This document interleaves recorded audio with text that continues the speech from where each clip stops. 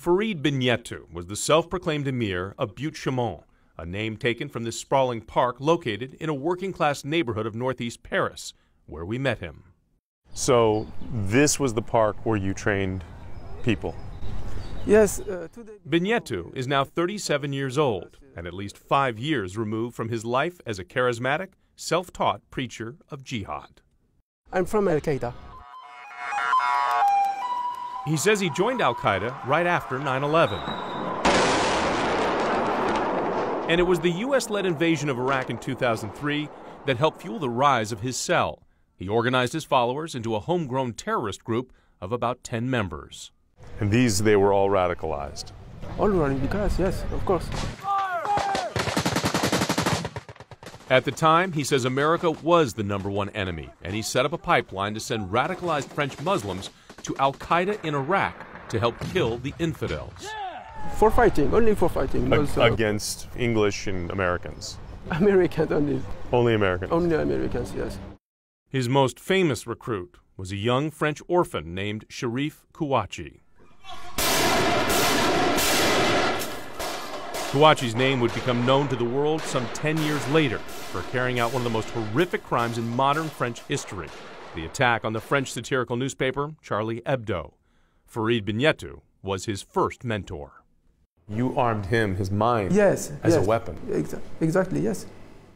Binyetu agreed to sit down with us as long as he could cover his eyes for his security. Did you feel that you had a sense of blood on your hands? J'aurais toujours aimé dire que j'ai... I wish I could have said that at the time I had turned the page and had nothing to do with this, but the reality would catch up with me. I transmitted this ideology, and when one does that, one transmits death, one transmits destruction. So, inevitably, I have blood on my hands. Farid Binyetu's terrorist group was broken up by French police in 2005, one day before Kouachi was to depart for Iraq.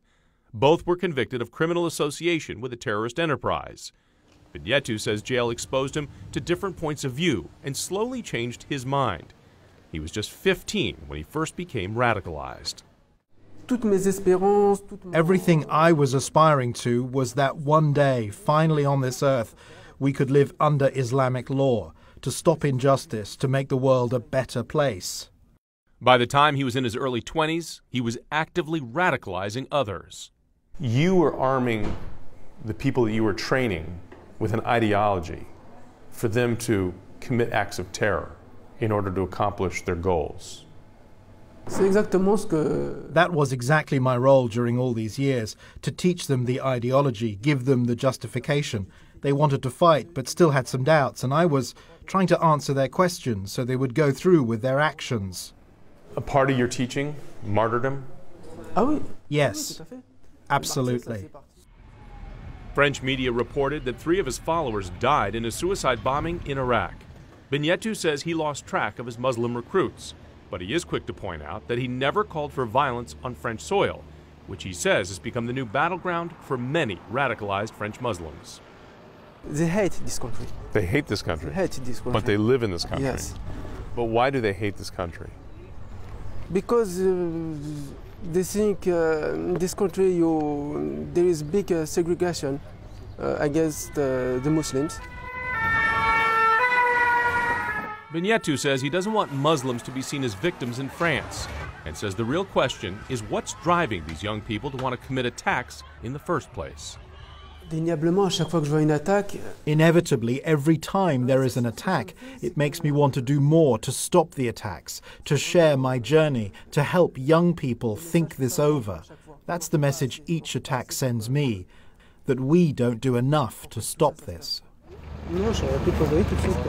Now the man who radicalized one of France's most infamous terrorists has written a book and is working with the country's leading de-radicalization expert to try and convince jihadis to change before it's too late. Now, I cannot tell you that there is a magic remedy, but there is a lot that can be done to save people and stop them from getting into something worse than they're already into. Some will see this and they won't believe you. You know that. They think once a terrorist, always a terrorist. Are they wrong?